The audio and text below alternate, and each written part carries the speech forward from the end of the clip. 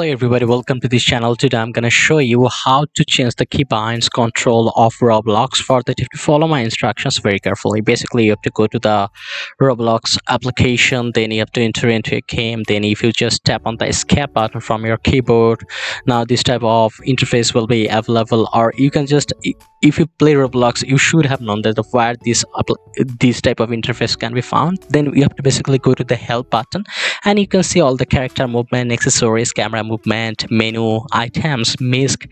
So from here, by double tapping it, you can easily change the control. So this is how easily you can do it. So if I just elaborate it a little bit, the things will be like that. You have to open the Roblox first, then you have to open the game, then you have to just full screen the game. After that, you have to open the settings option. So basically, once you have entered the game session, press escape key that I have already mentioned, then the game should be paused. Okay, if the game should be paused, then upon pressing the escape key, the game should pause and you will be represented with a menu, and locate the settings button within the menu and open it. So you have to open the settings button within the menu, and you will see all the options here like keyboard, mouse, anything the controls include. Now you have to just double tap on it and you can easily change it to anything, and that's it. And if this tutorial helped you, like this video and don't forget to subscribe to my channel. See you in the next one.